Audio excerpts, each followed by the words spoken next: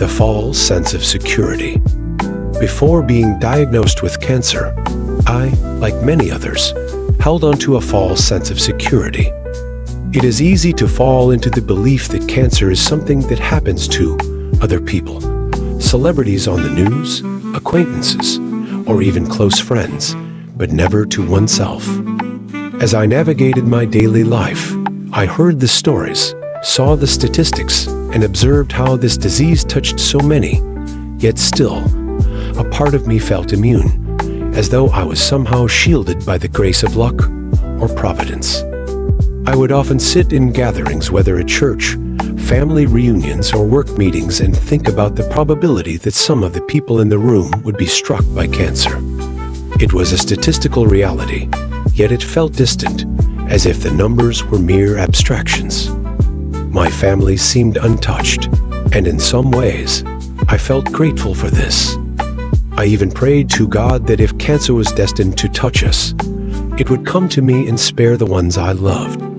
But in the back of my mind, there was still this notion: we were safe. I was safe.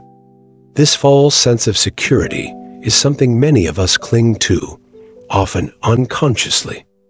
The very nature of cancer, its randomness, its unpredictability allows for this illusion. We look at our healthy routines, our habits, and our lives and think, I'm doing all the right things. I should be fine. But the truth is, cancer does not discriminate. It does not adhere to the patterns of logic we impose upon it. A healthy lifestyle, while important, is not a guarantee of immunity. This misconception, this belief that we are somehow safe if we follow a certain formula, creates a dangerous sense of complacency.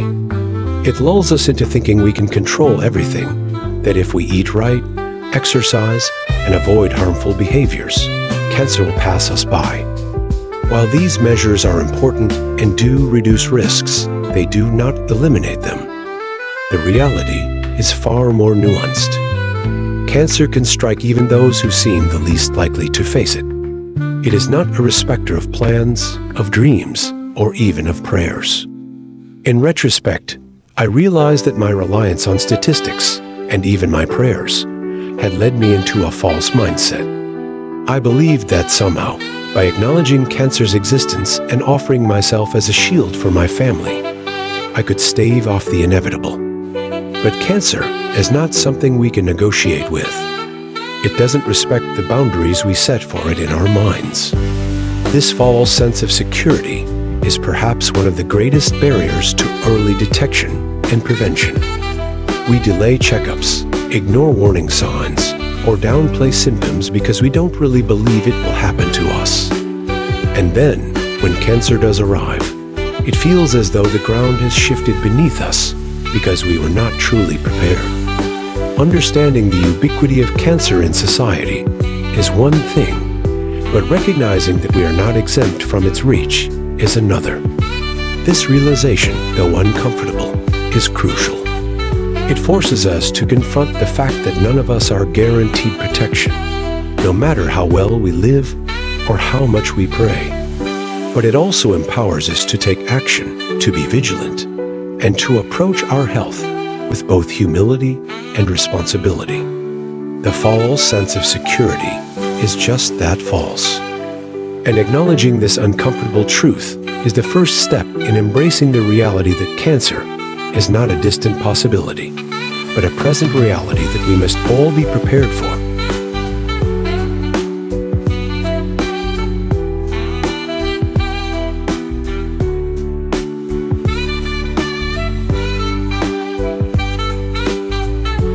The background music is from Serene Music, Superb Nature.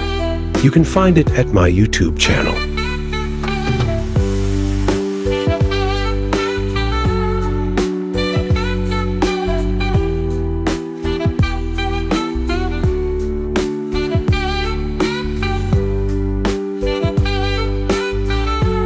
My name is Weeping Kai.